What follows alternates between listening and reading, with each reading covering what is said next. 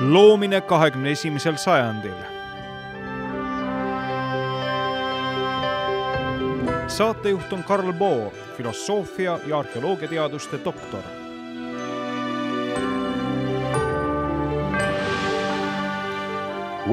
Tere tulemast saatesse Loomine 21. sajandil.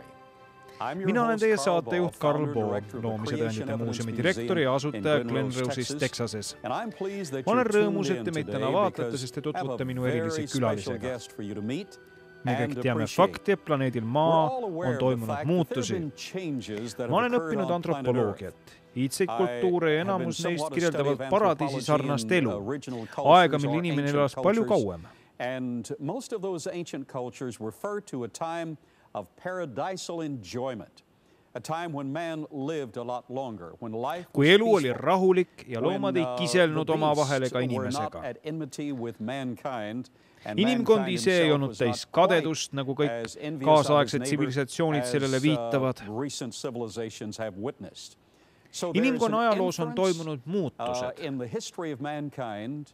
See ei ole vaid soov elada paradiisis.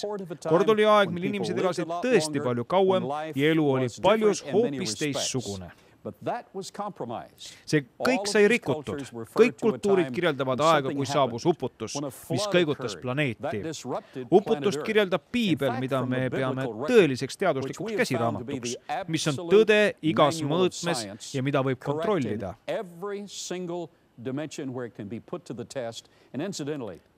Parim viis Piiblit kontrollida on see ise läbi lugeda ja veenduda, kas see on tõde. Uskuda selle lehekülgi ja eelkõige uskuda selle autorit, lunastajat, kes tegutseb igal Piibli leheküljel. Ma räägin Jeesusest Kristusest. Ta ei ole juhuslik Piibli tegelane. Ta on looja. Me oleme Vana Testamendi aegadest oodanud tema tulemist maa peale inimese liha sarnasuses. Ja see juhtus Uues Testamendis. Me ootame tema taastulemist, et ta taastaks maa, inimkonna lootused ja tulevikku. Milline suurepärane võimalus. See võib toimuda võib-olla lähimate aastate, kuude või isegi päevade jooksul. Me leiame Piiblist seletuse toimunule. Me leiame Hiobi raamatus maa seesmise struktuuri kirjelduse, mis oli algselt täiuslik.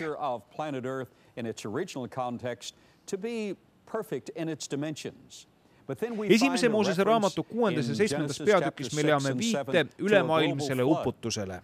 Me leiame esimese Moosese raamatus maa ümber olnud kesta kirjelduse. Seda nimetatakse vana heebrea keeles rakiaks. Me leiame ka fakti, et kest sai vihma poolt minema uhutud.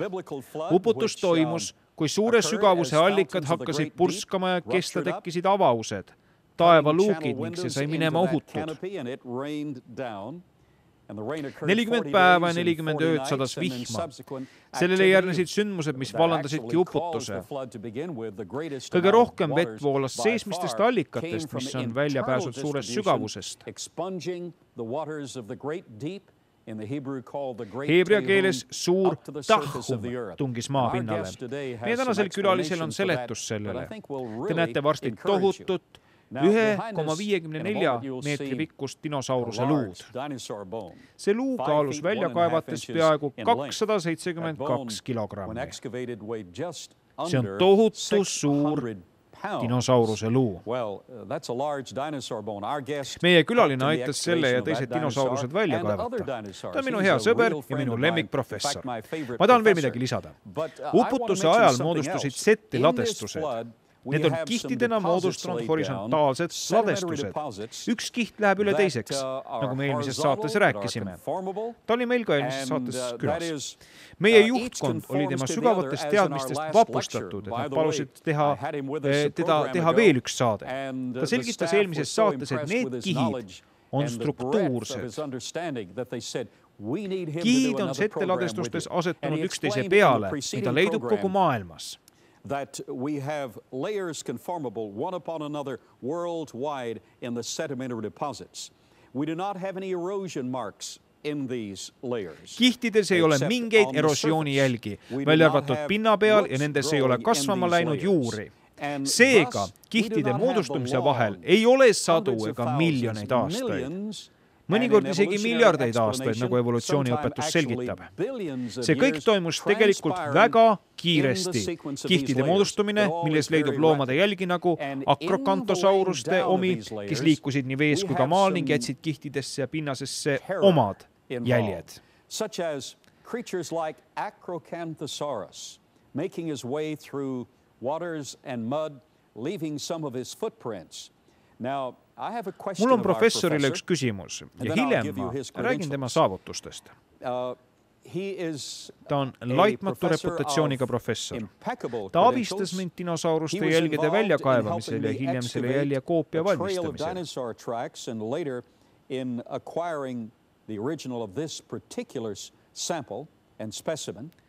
Meil on dinosauruse jäljerida ja tema jäljed lähevad üle inimese jälgede. Professor Clark, lubage ma tervitan teid meie saates. On suur rõõm teid taas võõrustada. Inimeste paljude palvete peale ma ütlesin stuudios, et te olete minu lemmikprofessor ja nad uskusid mind.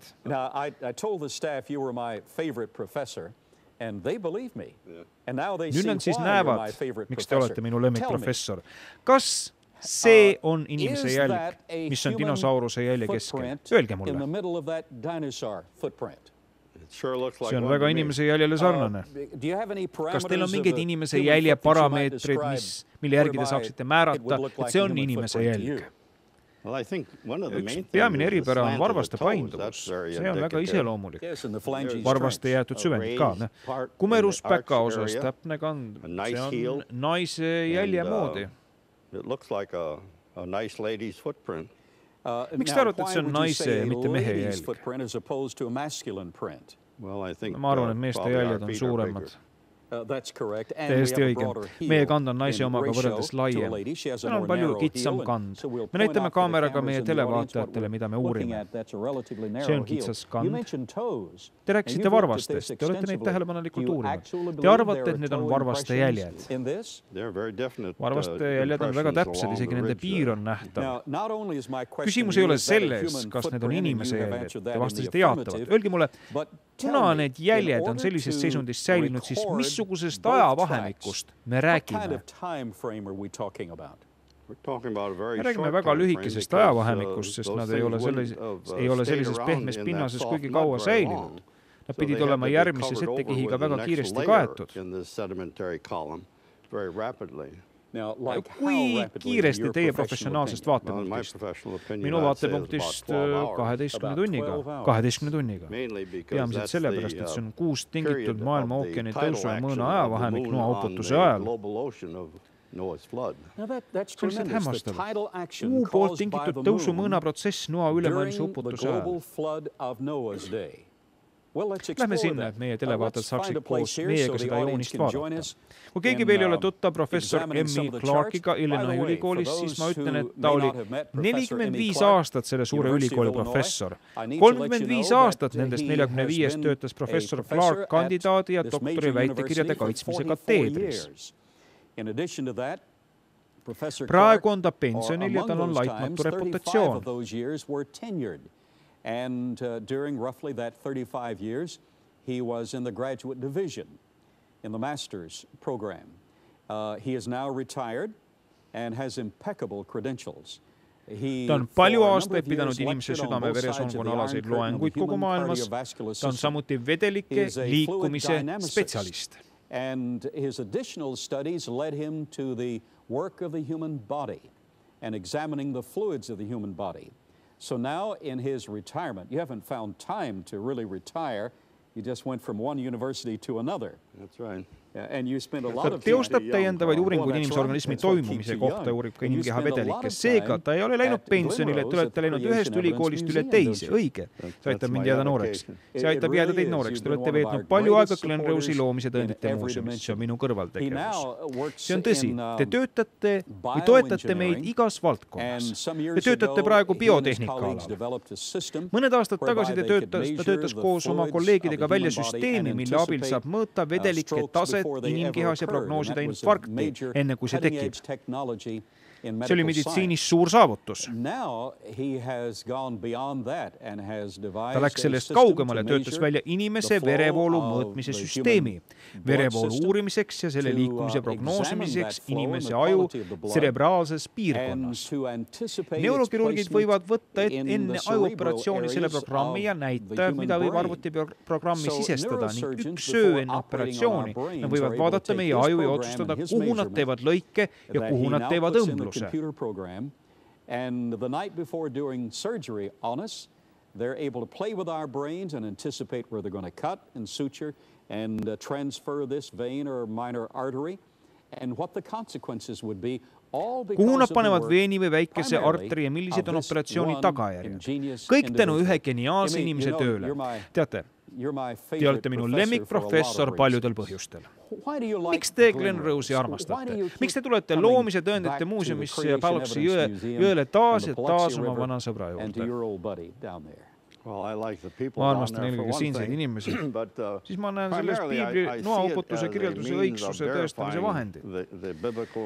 Kui me saame ühiskonnale tõestada, et inimene ja dinosaurus elasid samaaegselt, teeb see evolutsioonilisele seletusele suurt kahju. Does great damage to the evolutionary explanation. That's correct. Now, õige. Te olete olnud mitu aastakümmet suure ülikooli professor.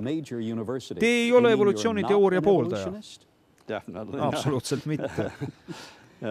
See tähendab, et te usute loomist. Kas teil on loomise kohta mõni lemmikraamat, mida te hindate? Muidugi on. Esimese Moosese raamat. Õige, piibel ise.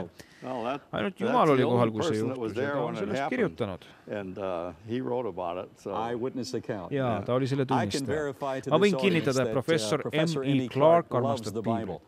Ma mäletan, kui ta oli minu eriline külaline ja teda valiti Paapua Uus-Guinea ekspeditsiooni liikmeks. Ma mäletan, kui me istusime õlgkatuse all ja professor M.E. Clark luges peast ette terve 138. laulu. Quoted the entire 139th Psalm to us. That is of major impact. Ma tahan teile öelda, et teil on suur mõju minu elule. Enne kui me lähme graafilise info juurde, ma tahan teile meelde tuletada, et te kirjutaksite meile Live TV-sse. Kirjutage meile, et teile meeldib, kui sellised autoriteetsed inimesed tulevad meie saatesse ja et teile meeldib meie saateid vaadata. Kirjutage aadressil Live TV, Loomine 21. sajandil, postkast 2452, Tallinn 13602, Eesti või minge meie kodulehele www.livetv.ee.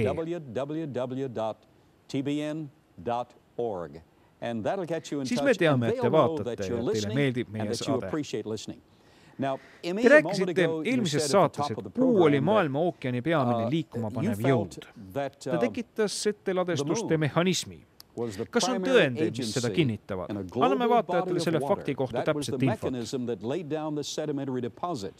Now, do we have any evidence supporting that? And let's give the audience some actual data here. Ma arvan, et peamine on see, et vastavalt Newtoni maa külgetõmbejõu seadusele kuu all olev vesi tõuseb, hoovab üles. Kui te istute kuu peale ja jälgite seda üles hoovamist, siis otse teie all. Kui te ka jälgite seda maa peal, mis teeb kuu all pöörde ümber oma telje kord päevas, siis te näete, et tõus ja mõõn toimub 2 korda. And if you're standing there, you're going to see this tidal bulge come at you twice. Mõõn ei ole tingitud külgetõmbejõust, vaid sellepärast, et maa ja kuu moodustavad süsteemi, mis pöörleb ümber maa telje. See tekitab kesktõuke efekti. Nii me saame tõusu maa vastaspoolel. Te räägite, et veed, mis tõusevad ja paigutavad ümber lahustunud materjali, mis muutub setteladestuseks, need veed tõusid ja langesid iga 12 tunni järel. Ja, see on tõusude ja mõõnade periood. Üldtunnustatud geoloogilisest vaatenurgast arvatakse, et selleks kulus 10 000 aastaid. Tegelikult toimus see 2 korda päevas. 2 korda päevas. Ei ole lihtsalt võimalik. Kas on tõendeid selle kohta, et tohutu hulk elavaid olendeid oli koos uhutud selliste mõõnade ja tõusude ajal minema? Kas on selliseid tõendeid? Kogu maal on paljude loomade jäänustega kalmistuid. Ainuke võimalus, kuidas said erinevat liiki loomad olla koos maetud, oli see, et nad olid vee poolt uhutud sinna, kuhu nad jäid ja mattusid.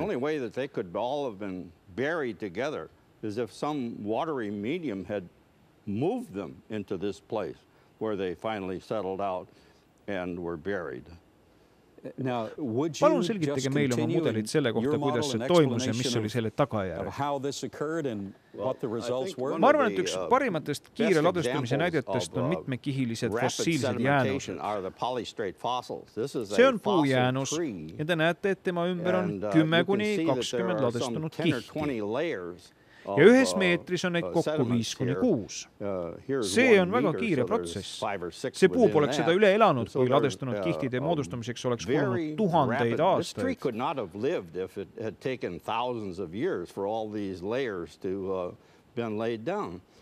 Me nimetame neid sellepärast polüstraatseteks kihtideks, mis tähendab mitmekihilisust.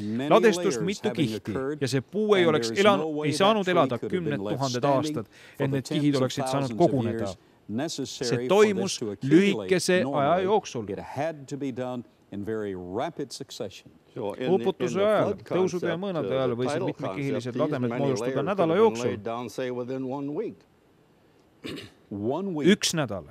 Erinevalt 10 000 ja miljonitest aastatest, mis vastab evolutsiooni teooriale. Täiesti õige. See on erinevus evolutsioonilise seletuse ja maailma loomise seletuse vahel. See on väga tugev mehhanism. Tõusud ja mõõnad liiguvad tsüklite kaupa ja mõõtavad kogu maad. See oli vajalik mitmekihiliste seteladestuste jaoks. Teie nime ja reputatsiooniga akadeemiku jaoks on sellise avalduse tegemine ja selle mudeliga kinnitamine väga julge tegu. Teaduslikust vaatenurgast julge tegu, sest see vastandub üldtunnustatud arusaamale. See on aga täiesti õige lähenemine.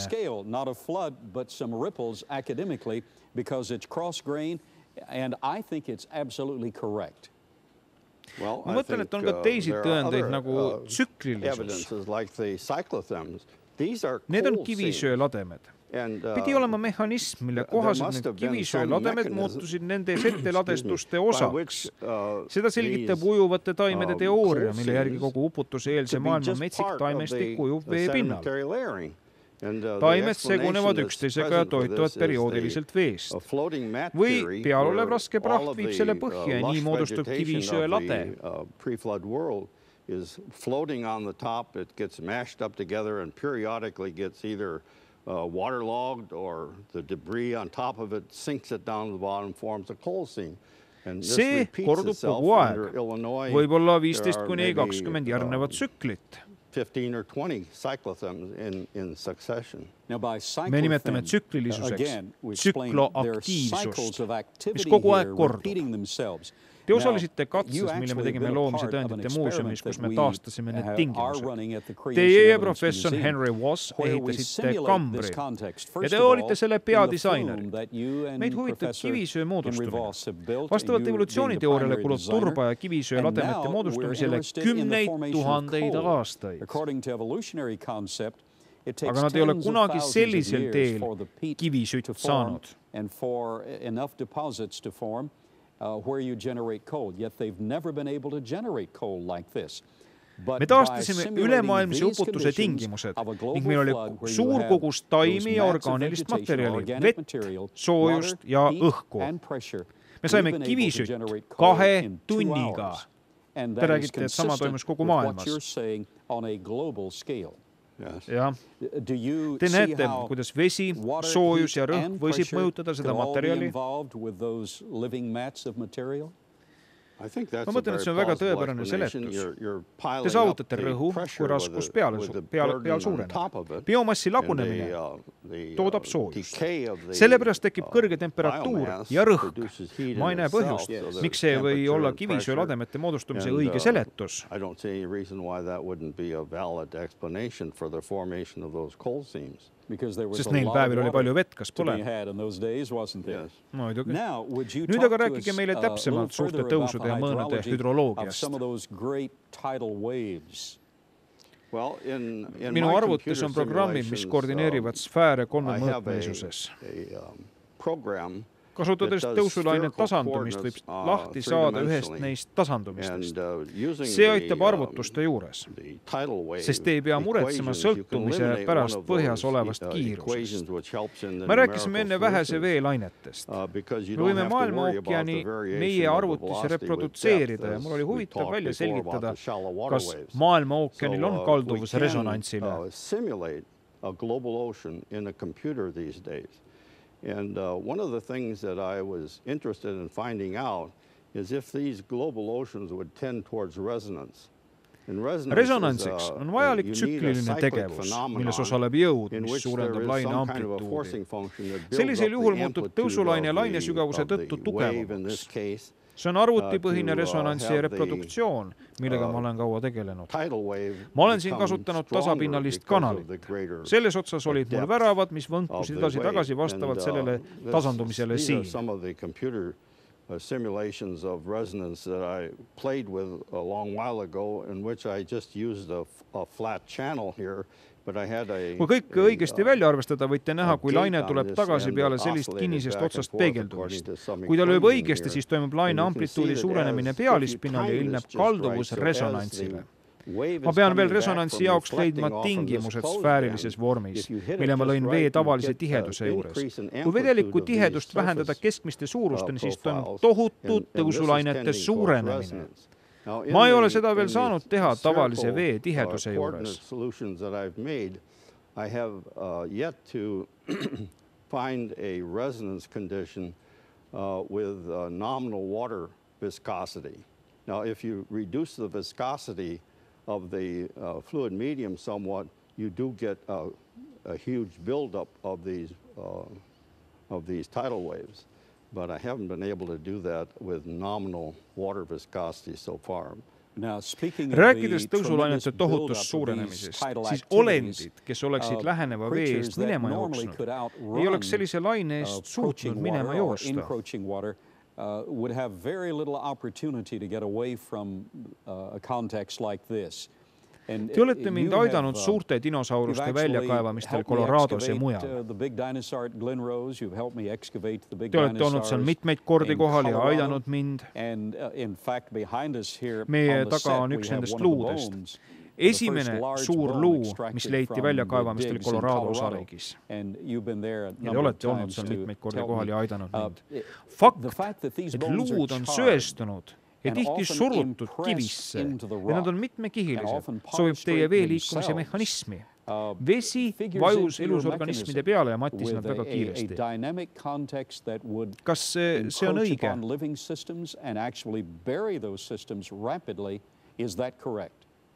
Ma ei ole selle üle veel korralikult mõelnud, Karl. Ma ei tea, kuidas seletada nende luude söestumist. Sellepärast ma ei saa sind selles aidata. So I can't help you very much on that one. No hästi. Nende luude peale on sadestunud tihti sütt ja nad on tihti saanud kivisöösüsteemi osaks. Siis on sellele sama seletus, mida me oleme varem andnud. Biomassis endas oli soojust, samuti raskuse surve tõttu. Sellest võis nende luude sööstumiseks piisata. And there could well be enough to char these bones possibly. Yes. Jah, aga mitte kõik dinosauruste luud pole söestunud, kuid paljud on söestunud. Luud olid Glen Roses. Saate lõpuni on jäänud mõned minutid. Mida te tahate lõpetuseks meie vaatajate palvel populaarse külalisena öelda?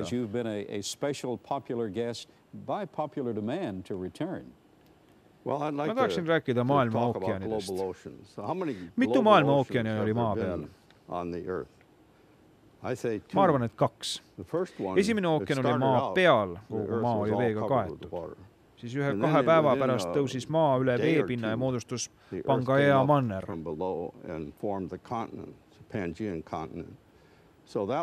See oli maailma ookean number 1.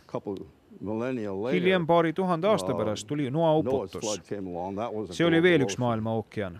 Kui tahate uurida maailma ookeani, siis millised on teie võimalused? Me oleme lasknud mööda 2 esimest ookeani. Jah, oleme. Aga on 3. võimalus. Ma lõin maailma ookeani oma arvutis kaasaegse vahendi abil, millega saab seda fenomeni tundma õppida. On vedelike liikumise seadused, mida saab kasutada verevoolu puhul soontes. Neid saab kasutada ka noalaeva puhul. 2 sõna, veri ja uputus. Nendega tegeleb Emmy Clark.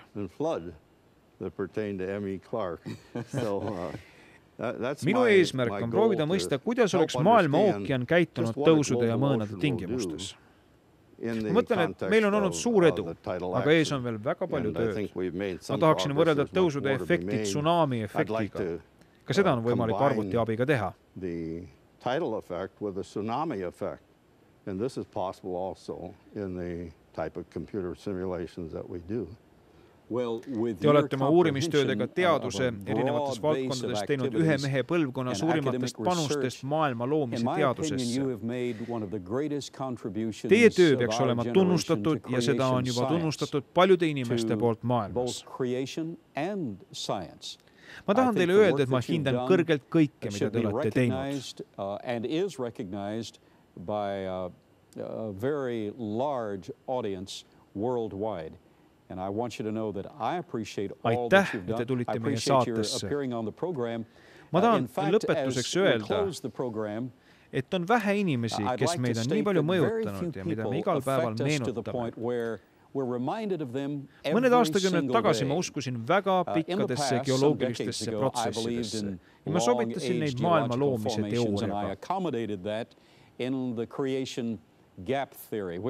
Hiljem ma tunnistasin selle veaks. Ma tutvusin professor Emmy Clarkiga Illinois ülikoolist. Ma veendusin tema uurimistööde põhjal, mis oli tehtud teekatte läbilõike alusel, et protsessid, mida oli kirjeldatud pikaajaliste evolutsiooni sündmustena, olid tegelikult väga lühikesed.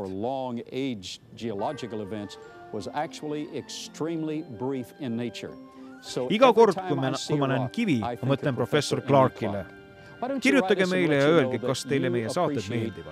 Kirjutage aadressil Live TV, postkast 2452, Tallinn 13602, Eesti. Teie kirjad on meile väga väärtuslikud.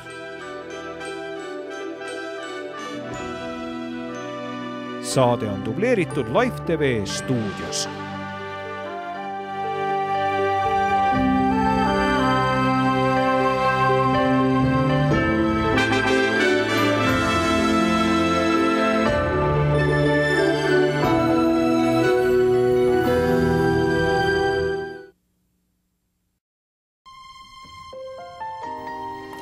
Me oleme rõõmsad, et te vaatasite meie saadet.